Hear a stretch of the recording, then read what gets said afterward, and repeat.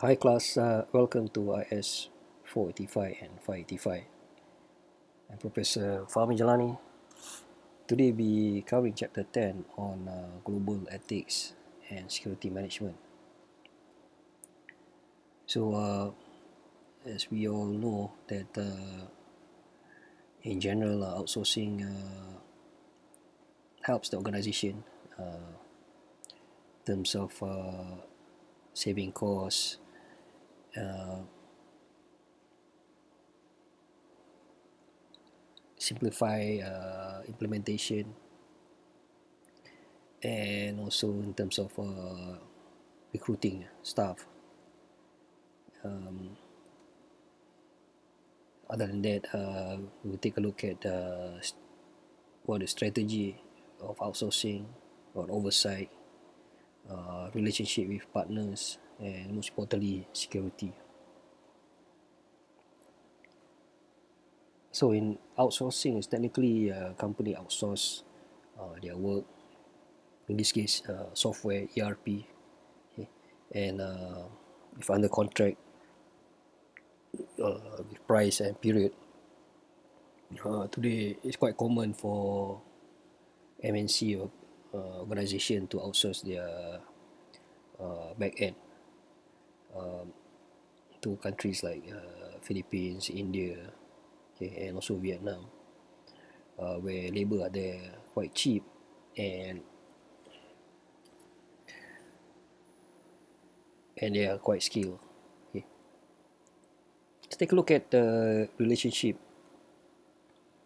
So we have the customer, the company, and the outsourcer, where there is need for interaction and transparency between all three parties. So let's discuss on the benefit of outsourcing. So first we have in terms of economic, it's much cheaper to outsource, where in fact currency and hiring is much cheaper in overseas. And with the growing factor of labor in this country, okay, you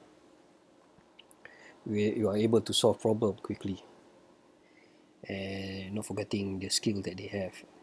Okay, also expertise in technical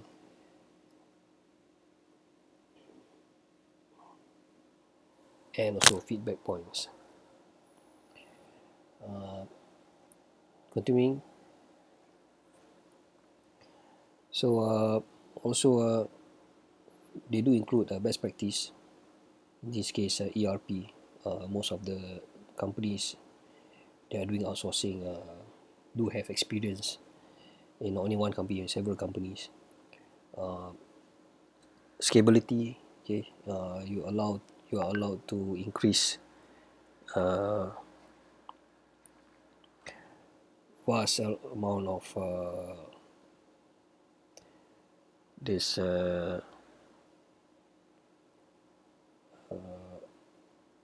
resources, okay, and in this case manpower, okay. And they also there's a system or process which is quite systematically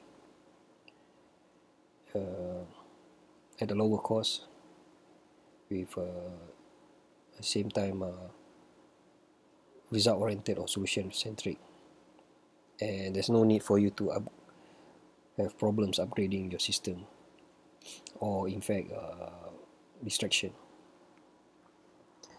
Some of the drawbacks or weaknesses, okay, disadvantage, okay, and sometimes there are lack of expertise. In this case, there could be misinterpretation of the outcome or the output that the company require, okay, where there goes to misalignment expectation, okay. Certain countries they have certain culture which could be a clash, and not forgetting some hidden costs, okay. could be tax, okay, or other red tape. Continuing, loss of vision, okay, where with lack of transparency of constant feedback from both party, the output could be scrambled. Other than that, we have security and control, okay, where trade secret need to be kept strictly, okay. And there are times where high over turnover rate will also impact the software output.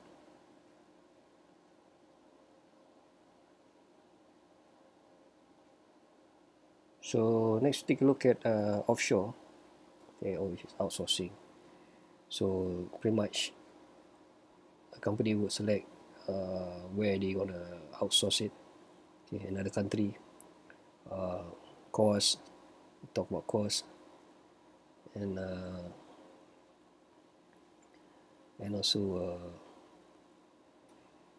this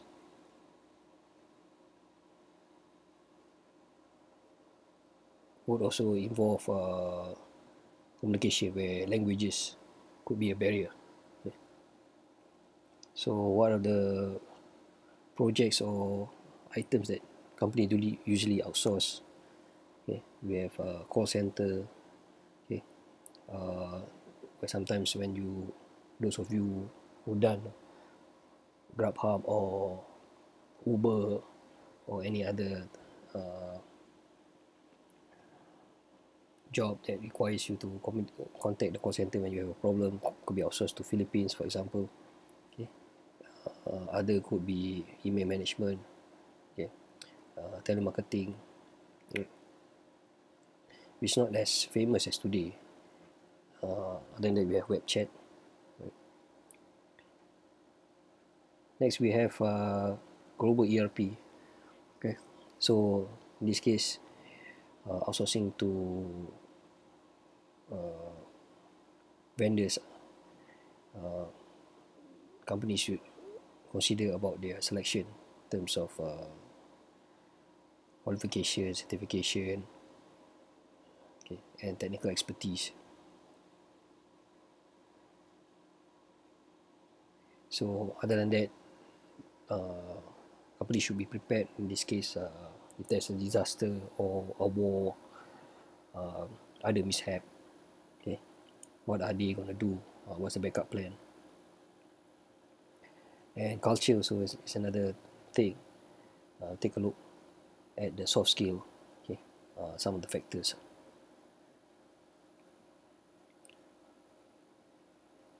Alternatively, companies could use SaaS or service, software as a service, okay, where software are being rented as and when, okay, and only browser are being used, okay, and this is lower risk. Some benefit would be is quite universal access, where it reduces the learning curve,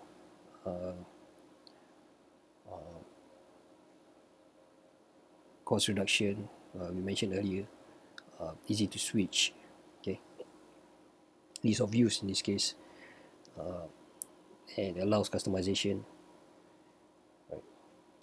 Global market, reality of the web, technically you must have a good connection of the internet, and transparent, security, and trust. Okay. Having said that, there are some limitation, okay, in terms of privacy. So, and what are some of the tasks allowed for individual user, and there is some significant investment. Right? But having said that,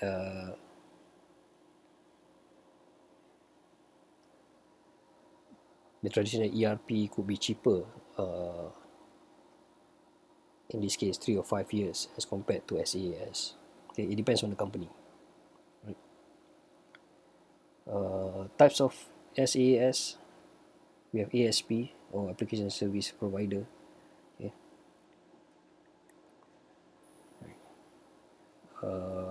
This is basically hosting a company widely, or SOD, or software on demand. Okay. And where the software is being duplicated and could be used over the internet. Best practice, insourcing, okay, where there is a representative of the company to supervise the work, okay, and not forgetting governance, okay, which involve processes. Okay. Next we have installation upgrade. Okay.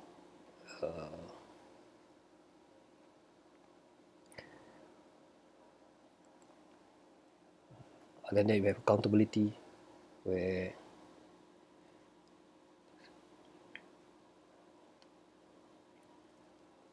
the outsource company, the company doing the outsource, must have the responsibility of, in the case any problem or any fault, expediency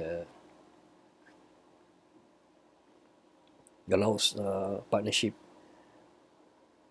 and which is